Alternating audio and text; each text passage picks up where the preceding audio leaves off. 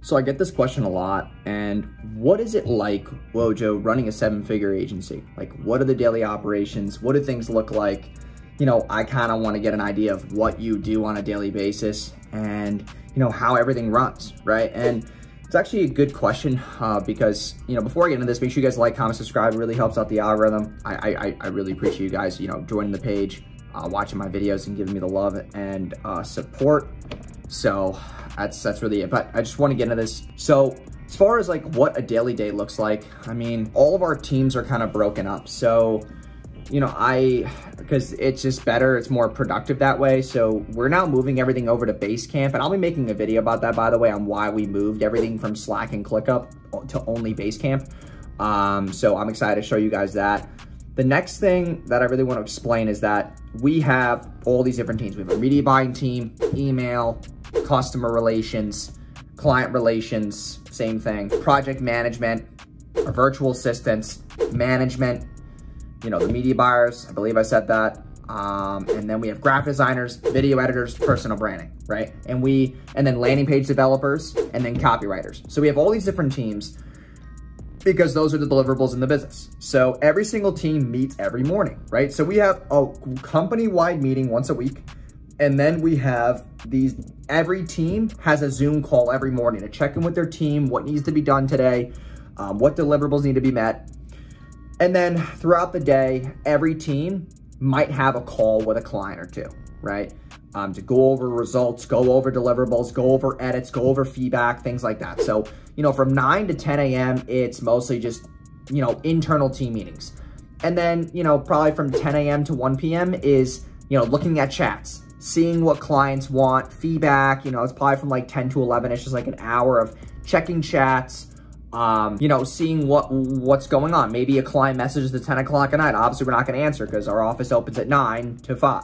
So it's like, we need to make sure that we're obviously looking at what that client sent while we were off hours, answering any objections, you know, waking up and then taking care of that. After that's done, now we're getting into what was discussed on the team meeting. And that's the fulfillment deliverable for the next 3 to 4 hours is everybody's, you know, doing landing pages, developing, getting logins, all these, like, that is just where fulfillment happens. Like, there's nothing that I can really explain to you to make sure that you understand that, but that's literally what happens. We're just doing shit. We're doing work. We're launching ads. We're getting edits done. We're getting we're just doing the work. And then from really 3 to 5 p.m., you know, we have this thing called automatic check-ins with Basecamp, where basically we're updating the client on what was worked on today. So, you know, from 3 to 5 p.m., we're answering these questions daily. What was worked on today? You know, how close are we to our launch date? And then the third question is, you know, what are the ad results and how to be optimized? And that's for the media buying team to answer. So that is where we're always keeping the client updated on results, you know, optimization, outcomes, you know, results, you know, just deliverables, you know, where they currently are in their process with us, so that the client's always in the know. We don't want to leave the client out of the know because then once communication is broken, things are pretty rocky. And that's what I learned. That's why we moved to Basecamp. I'm making a video all about that. And then as far as like, you know, we have a finance meeting once a week where it's me, my, you know, partner Tiffany, and then we have, you know, our finance manager to go over, you know, what's the minimum amount a month per, you know, what's the minimum amount that we can spend per month to make this, you know, profit thing churn. We go over LTV, we go over profit for the month, we go over just all these things, you know, that really make the business churn. What investments we could be making, you know, should we be getting press? Should we be doing this? Like making those big needle mover decisions.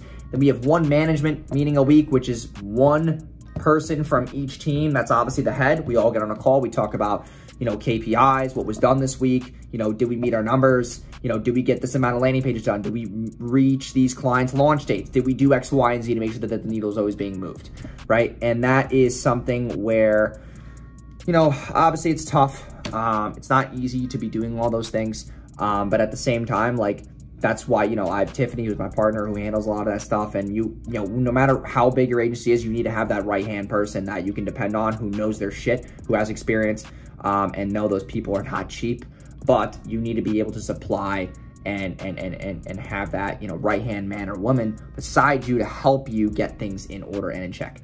As far as what I do on a daily basis, it's more so the biggest needle movers, like building out new systems, delegating that, finding contractors to do that, you know, doing my podcast, doing these videos, and doing things that keep the brand in check.